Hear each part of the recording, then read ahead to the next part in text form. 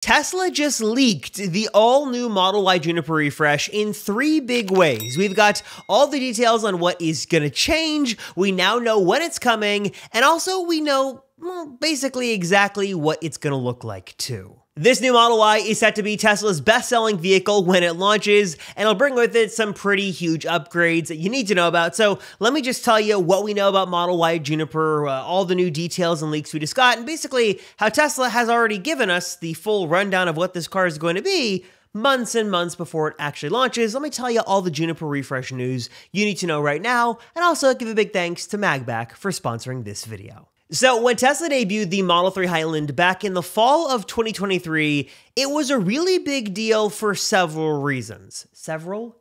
Can I speak? Several reasons. It was the biggest refresh the Model 3 had ever seen since it launched. It brought tons of new features and fixed many issues that vehicle had. And of course, it gives us basically a full-on preview of what is coming next with the Model Y, because the Model Y and Model 3 share so much of the same design DNA. Well, here you go, folks. This is Model Y Juniper. Basically, this confirms all the features you want are going to be here, like the RGB ambient lighting, the cooled ventilated seats up in the front, a rear screen in the back, a much quieter cabin, a smoother ride with the better suspension. All those things and more will be coming to the Model Y Juniper when it launches. And I can tell you, as someone who's gotten to drive one of these all-new Model 3s, a couple of things immediately stood out to me. The cabin itself, like the interior, just feels way more premium, especially the base model. I drove a rear-wheel drive version. You get a heck of a car for the price, and a lot of value here. Definitely feels way more premium. Also, the cabin noise and the ride comfort and quality were significantly improved over the 2022 Model 3 I've gotten and the other ones I've driven. Just Tesla continues to make changes every couple of months to make the Model 3 better and better, and this new Highland version is significantly better basically in every single way. And if that DNA is going to come to the Model Y, which it basically is, we're in for a treat when the Model Y Juniper launches, because quieter cabin, smoother ride, just a better experience all around. I should also mention that if you want to get sort of a sneak peek as to what this could sort of be like, and you want to sort of test Model Y Juniper before it launches, you can do Model 3 demo drives. They're now available in a bunch of different service centers and Tesla delivery centers around the country and really around the world basically now. They should be everywhere if you want to check that out. I've got a link down below where you can register. Also, I'm helping out a fellow viewer who wanted to get some acceleration boost credit points instead of spending the money, and I said, hey, send me your referral link and I'll shut down a video. So Matt, here you go. If you guys are going to buy a Tesla or want to do a demo drive, use Matt's referral link down below. And to be honest, one of the reasons that the Juniper refresh is so exciting, and one of the reasons I think I see so many of you guys comment on all my videos about why you're excited about Juniper, is because the new Model Y for 2024 is kind of boring in comparison. I actually just did a full video sort of detailing what we'd get with the 2024 Model Y now that it's here, all the new features, and I mean, it's classic Model Y. It's still a good car. It's a hatchback. It's comfortable. It's versatile. The pricing on Model Y right now is really good, and I'll get into pricing a little bit more later on Juniper, but suffice it to say, great car, but boring in comparison. And if you really want a lot of those creature comfort features, wait for Juniper, because that's when they're going to make their debut on Model Y. And it's not just the new design and the creature comforts that are going to make Model Y Juniper exciting, but also a couple of other special features for the Model Y lineup that are going to make it significantly better and more specialer than we've ever seen before. For example, one of the things I'm super excited about, I know many of you are as well, is the all-new Model Y performance, because Tesla is finally sort of doubling down on their performance models. They're going to make them more premium and stand out more than they ever have before, and based off of the leaks from the Model 3 performance, Model Y performance is going to be like a mini Model X Plaid. In fact, we just got sort of some spy shots of the new Model 3 performance being tested in Santa Monica, and we got a really good shot of the new sport seats that are going to be in the Model 3 Performance and the Model Y Performance. These seats are wider. They've got a new design with sort of a plaid etching in there, or maybe a ludicrous etching for the Model 3 and Model Y that basically are sportier, should be super comfortable, and be sort of a nice little perk of owning a performance Tesla. Of course, these will be coming to the Model Y Performance, along with some new sport wheels that are in the works, a new and improved carbon fiber spoiler, and some interior upgrades as well. Things like a higher quality premium dashboard material and some other stuff will be here only on the performance trims of Model 3 and, of course, Model Y Juniper. Oh, and before I forget, if I haven't shown this already, let me just show you. This is what the Model Y Juniper refresh is going to look like. Basically, it's taking a lot of cues from the Model 3 Highland, as you'd expect, and I'm going to bring those over to a bit of a larger form factor with Model Y. And on the inside, it's going to look like this. Again, I know I'm showing footage of Model 3 Highland, but again, Model 3 Highland, Model Y Juniper, basically the same car for 90% of things that matter. So interior is going to look like this, and yeah, it's going to be good. Okay, so just a little digging around on the Model 3 Highland page, you can basically see what's coming to Model Y Juniper. You see the exterior redesign, you've got all the stuff on the interior, everything is basically going to copy over to Model Y Juniper, which is great, but also the Model Y does have a couple of special features, like I mentioned a moment ago, that are only going to be in the Model Y lineup. For example, one big rumor right now is that Tesla is preparing to launch their Quicksilver color beyond just the European and Chinese market and bringing it over to North America. There have been some spottings of it at Giga Texas recently. Again, they recently introduced that color over in China, and it's only a Model Y exclusive color, so it wouldn't be on the Model 3, but having like a special color for the Model Y would be super cool, and I think Quicksilver looks great, so hopefully we see that come with the Juniper launch. Now, whether you decide to wait for the new Model Y Juniper or buy a Tesla right now, I can guarantee you that there are still two big issues with the Tesla you buy that you're gonna wanna fix on day one. The first is an easy way to mount and charge your phone and be able to sort of see it in your peripheral vision while you drive for Waze and Google Maps and stuff like that. And the other is a way to keep your precious, fragile rims on your Tesla free from dreaded curb rash and accidents like this. Lucky for us Tesla owners, MagBack has got us covered with both of these sort of issues here with two essential fixes and big Tesla upgrades. One is their beautiful MagSafe phone mount, specifically made for the minimal interior of your Model 3 or Model Y. I've been using this thing for years now, having it on all my Teslas. I absolutely love it, and I love it for a couple of simple reasons. One is that it's super easy to install, really nice long cable you can tuck away for a clean install. It's gonna harness the power of MagSafe magnets, so you pop your phone on there, it's gonna both mount and charge as well. And it's just a really easy way to mount your phone in your Tesla and be able to use it for, like I said, Google Maps, Waze. Sometimes it's nice while I'm parked and supercharging to be on a FaceTime call and have to hold my phone out.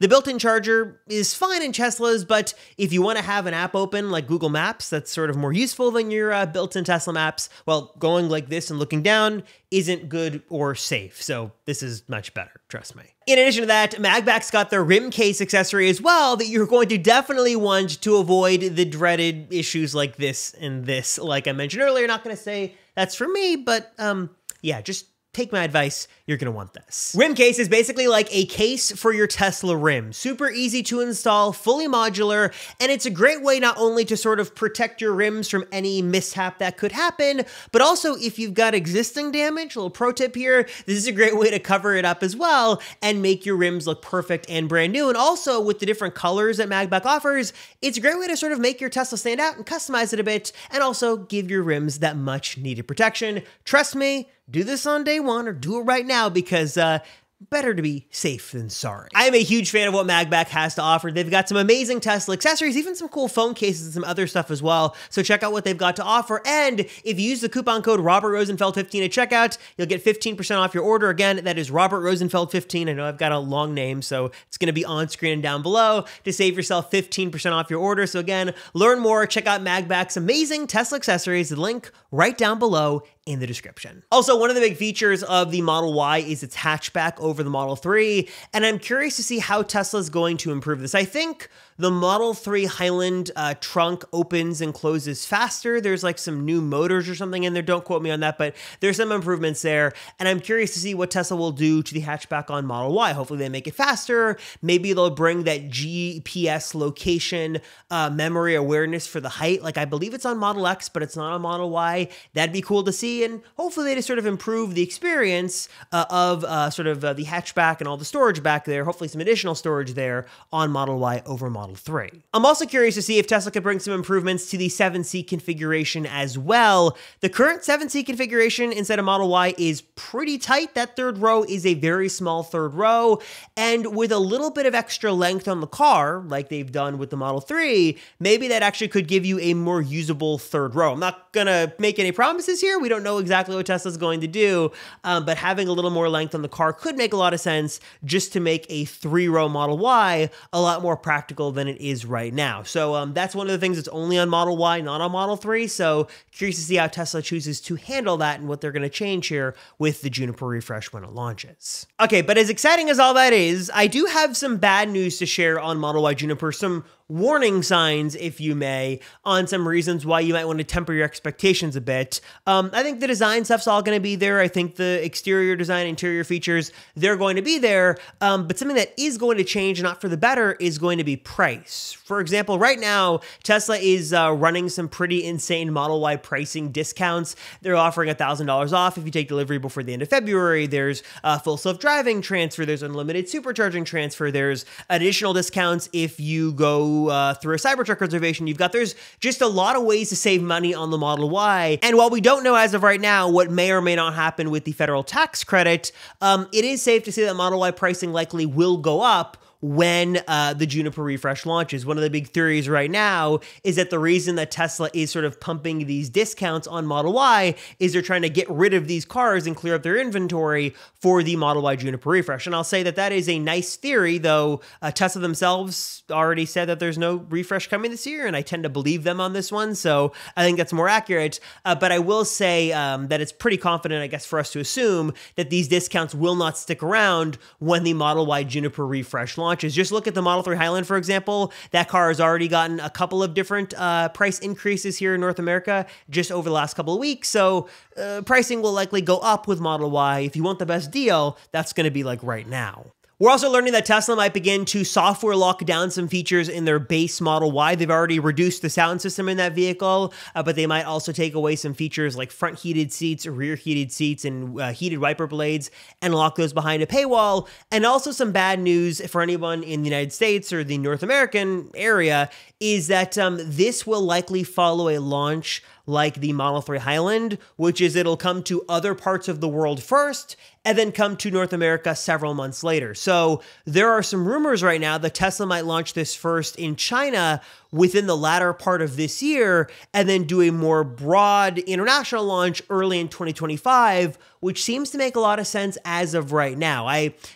Sometimes Tesla's known for telling the truth, not telling the truth, some would call that lying, about certain things. And while they have said that there is no refresh for North America this year, I do think that's true because it is aligned with what Reuters and Bloomberg have both said, that a wider refresh wouldn't happen, at least in North America, likely until 2025. So it seems like the timetable on this has shifted a bit to later next year. And if you are in other parts of the world, you might actually see a launch sooner than the States and everybody here in North America. But if you are in North America, just know that like Model 3, Tesla might launch this, tomorrow on the other side of the world, but it's going to take months and months and months before it comes over here. So just sort of keep that in mind as you make your decision on whether to buy or not. Also, speaking of leaks, I also should mention that Tesla's actually leaked this model on several occasions. At least some believe that it's been leaked already. Some believe that this photo of it in transport is a Model Y Juniper, though I think that's pretty much been disproven, but some say it's legit, so I'll show it to you anyways.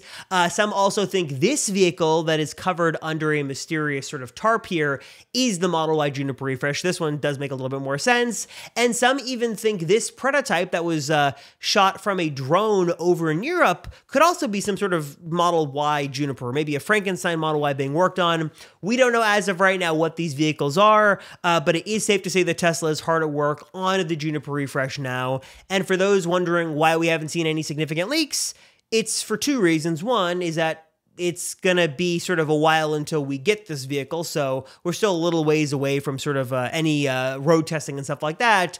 And also, Tesla's had a lot of time to sort of iron out a lot of kinks with the Model 3, so they might need a little less time to do as extensive testing as they did previously with Model Y. So Model Y Juniper will likely start to hit the road in an incognito mode sometime later this year, but it's probably going to be the latter half of 2024 and probably not anytime sooner if you're curious. But of course, as soon as we see our leaked photo of it driving around, I'll of course let you know on video.